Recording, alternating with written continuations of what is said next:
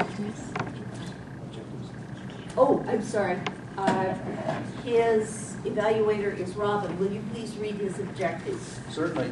For project number 7, research your topic. The objectives include collect information about your topic from numerous sources, carefully support your points and opinions with specific facts, examples, and illustrations gathered through research.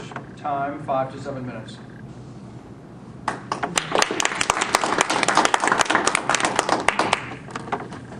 Who likes to travel? Yeah. I love to travel. I love the whole process of travel. Getting ready and packing and going to the airport. And one of my most favorite moments of travel is the excitement and the anticipation at baggage claim.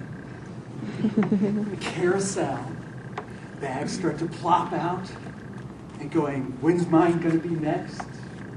Did it make it on the flight?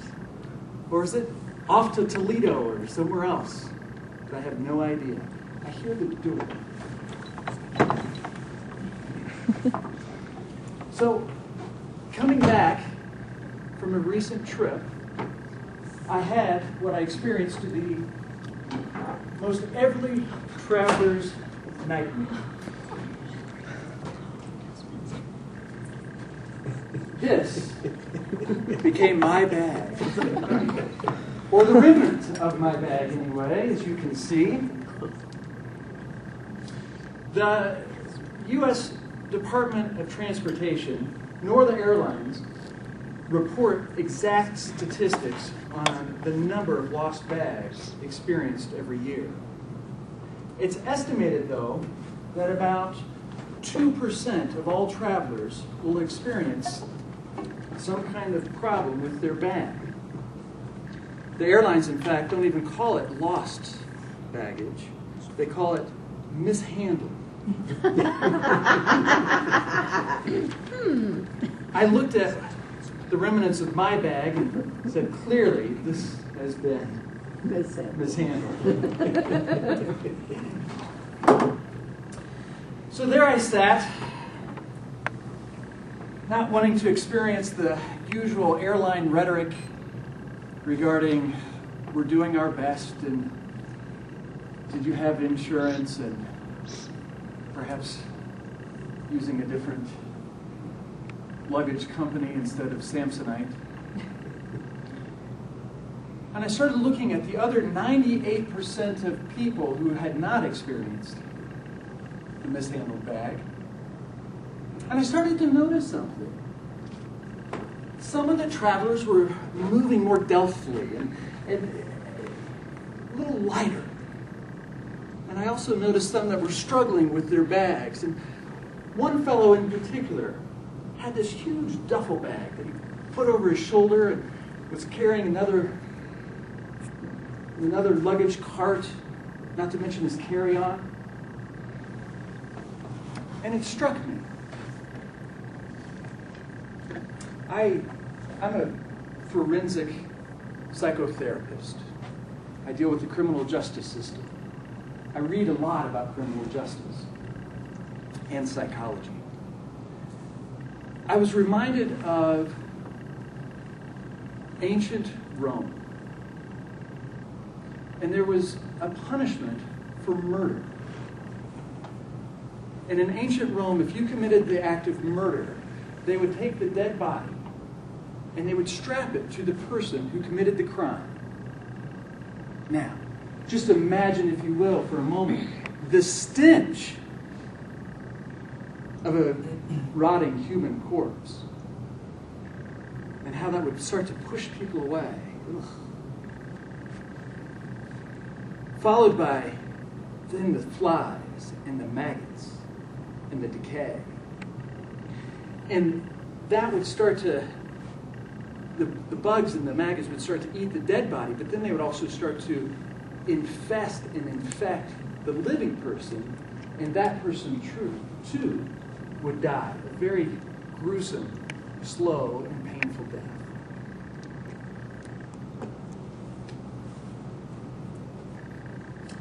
started thinking about, what is it that I'm carrying?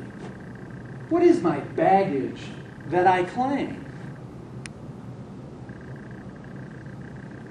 What is it that burdens me? It stinks, and it literally pushes people away from me instead of drawing people to me. What is it that I carry around that really is just weighing me down? Truly the definition of dead weight. Viktor Frankl, in his book, Man's Search for Meaning, spoke very eloquently about his experience in the German concentration camps.